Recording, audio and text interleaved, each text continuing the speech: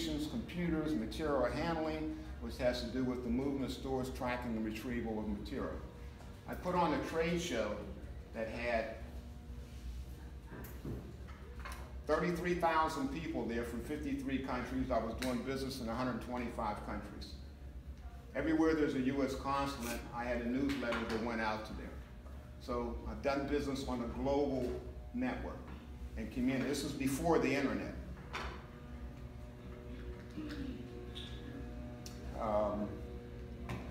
Been a business owner, bought a company that had 2 guys that repaired typewriters.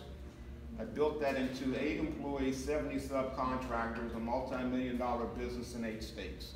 Anybody here heard of Wells Fargo? Okay, my company did the maintenance on the machines. When you go into the branch, you'll see the machines that count the money. My company did the maintenance on those machines. Money counters, typewriters, fax machines, coin counters, check writers. We come in and then we extended the life of that equipment.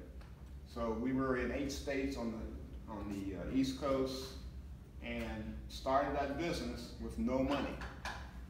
But I took the money that I saved when I was working at the trade show, right, and I was banking 20% of what I was making, and then I bought a house, and the house almost tripled in value. I took the interest, the equity from the house, and they gave me $250,000. I used that money to finance my business, so I didn't have to take out any loans. Again, I didn't want people controlling it.